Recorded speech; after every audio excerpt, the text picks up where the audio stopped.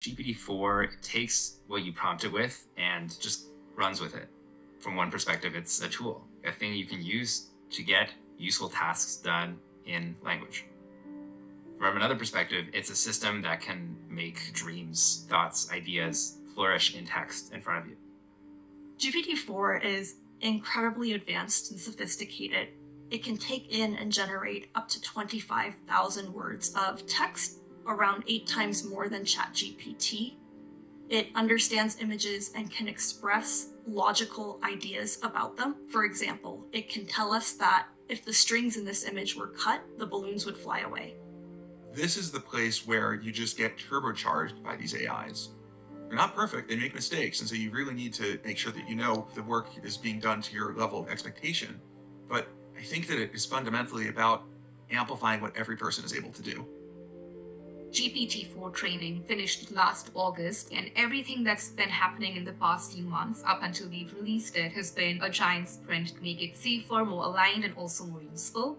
We have put in already a lot of internal guardrails around things like adversarial usage, unwanted content, and privacy concerns. And when we release a model, we know things are not done. We know we have to learn. We know we have to update. We know we have to keep improving all the systems around it to make it suitable for society.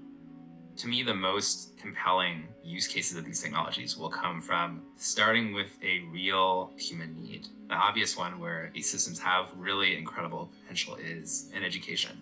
GPT-4 can teach a huge range of subjects.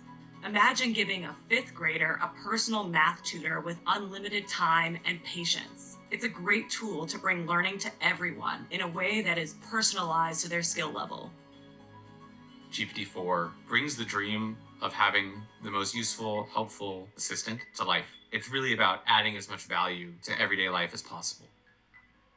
The partnership that OpenAI has with Microsoft is to shape this technology into something that's going to be useful for the world. The power of AI, hopefully, is that it can help us be more productive, which ultimately leads to better quality of life. The development of the transistor, of the computer, of the internet, the semiconductor industry, all the programming languages, everything came together to produce AI technology. And while it is very limited, it is already easy to imagine what the impact of a successor many generations down the line will look like. We think that GPT-4 will be the world's first experience with a highly capable and advanced AI system.